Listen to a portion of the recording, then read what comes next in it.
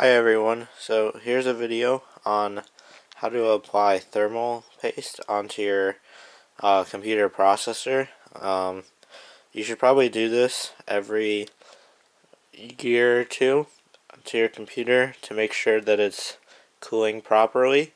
For this, you'll need to take off the lid of your computer, and depending on your computer, you probably shouldn't need to take off anything else other than the fan. What you're going to need is a regular Phillips screwdriver and thermal paste. You can buy this at most computer stores. It costs probably $5 a tube, maybe less, maybe a little more. And then there's two kinds. There's ceramic based, which is this one, and then there's silver based, which is this one. The silver one is better.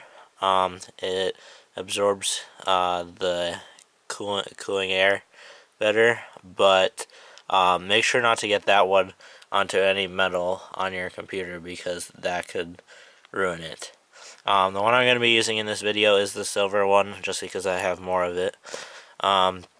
So to install it, what you're going to need to do is open up your computer and get to the fan. Now the fan you want is the one that's attached to the motherboard, not like the side one over here or anything like that. You're going to want to unscrew it, and in order to unscrew it, this one's a little more complicated than most fans here, but you don't need to unscrew these ones on the top. Just the four big screws down in here that attach it to the motherboard. I've already gone ahead and done that, so you can it just pulls right off.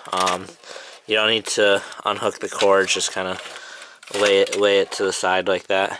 And as you can see here, there's some thermal paste left over right there, and that's actually the processor right in there. So you can see that it's got some paste already on it. So to apply more paste, just open up your tube, and here I'm going to switch hands with the camera and apply just a little bit. You don't need a lot. Here I'm going to squeeze out like a little squiggly line here, and that's actually probably more than I should have put on right there. I'm going to kind of move it around a little. You really don't need a lot. Okay, there you go. Put that to the side, and then just put your fan back on the way it was, match up the screws, screw it back on, and you're good to go.